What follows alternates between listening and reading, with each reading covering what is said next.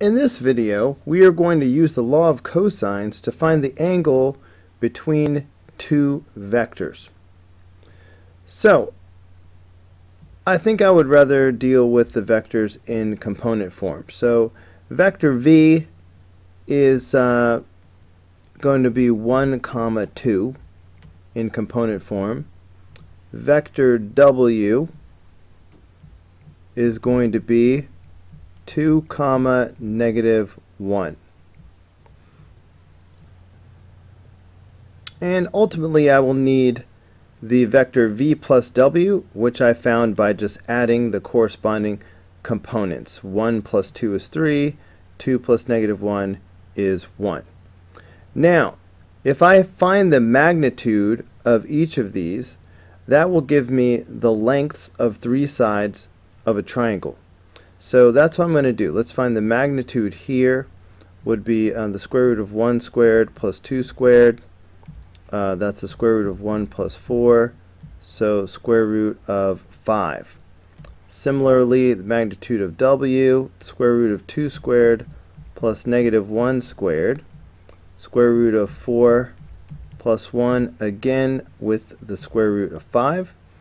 And finally, v plus w, the magnitude is going to be square root of 3 squared plus 1 squared, the square root of 9 plus 1, square root of 10. Now let's do a little diagram of each of these set up in the form of a sum. So let's start with vector v. Okay, I'll just start here.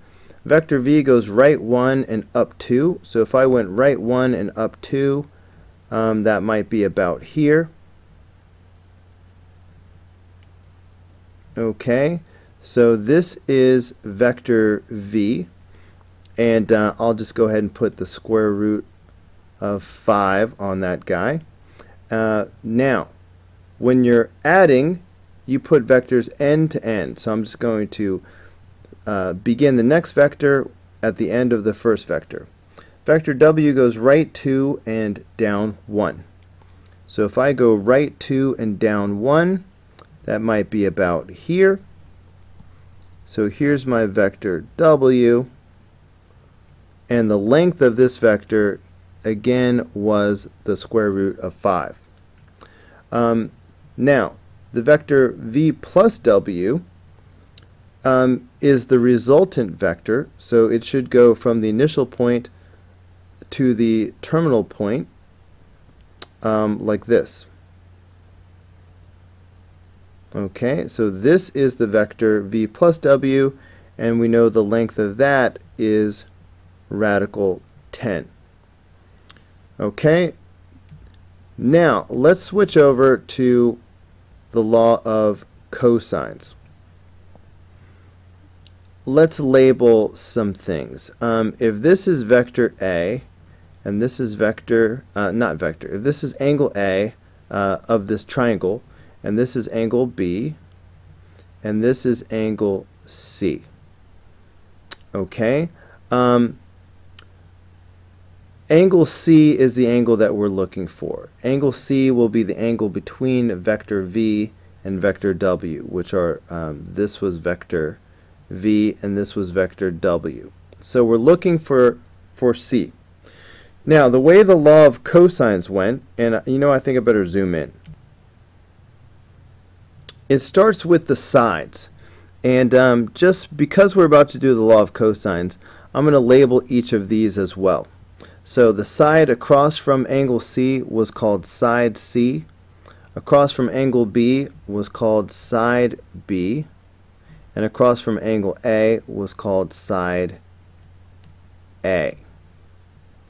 Okay, so this is A, this is B, and this is C.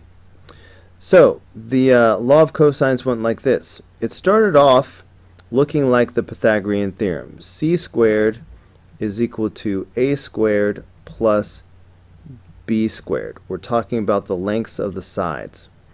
But the Pythagorean theorem only works for right triangles. This is not a right triangle. So here comes the modification. Minus 2ab cosine C. Now this C is the angle C that we're looking for.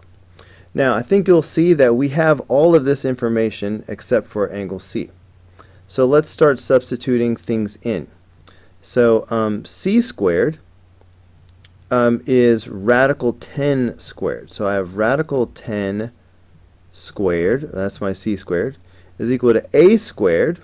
Alright, A is right here, so that's radical 5 squared, plus B squared, another radical 5 squared, minus 2AB. So minus 2 radical 5 times radical 5, and then cosine of angle C. Alright, so angle C is the only variable. Now when you square a radical, the radical goes away. So this is going to become 10 is equal to 5 plus 5 minus 2 times 5. Radical 5 times radical 5 is just 5. And then cosine C. Interesting. So this is going to give me 10 is equal to, just combining like terms here, 10 minus, and 2 times 5 is 10, cosine C. Okay, any more space down here I can squeeze in? Okay, next I would subtract 10 from both sides like this. Minus 10 minus 10. I'm going to subtract that from both sides.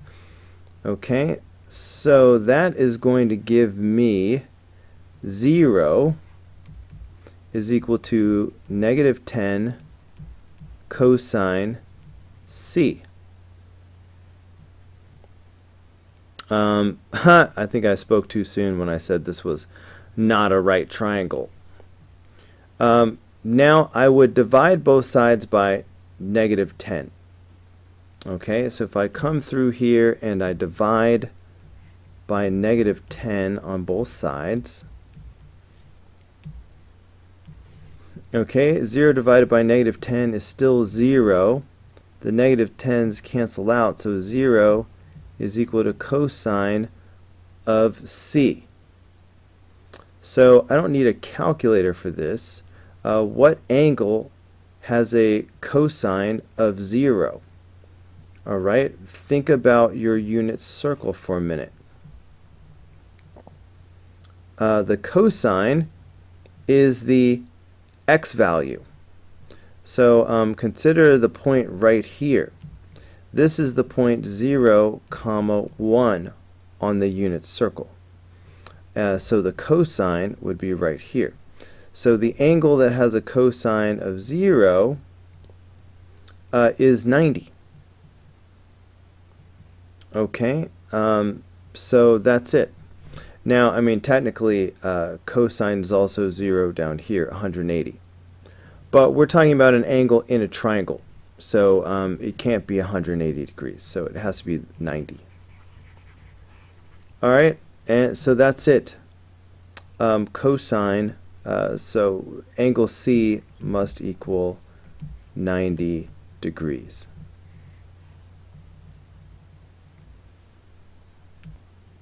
Hey guys, that's going to do it for this video. Go ahead and click over here to watch the next video, and click over here to subscribe. That way you'll get every new video delivered right to your home screen.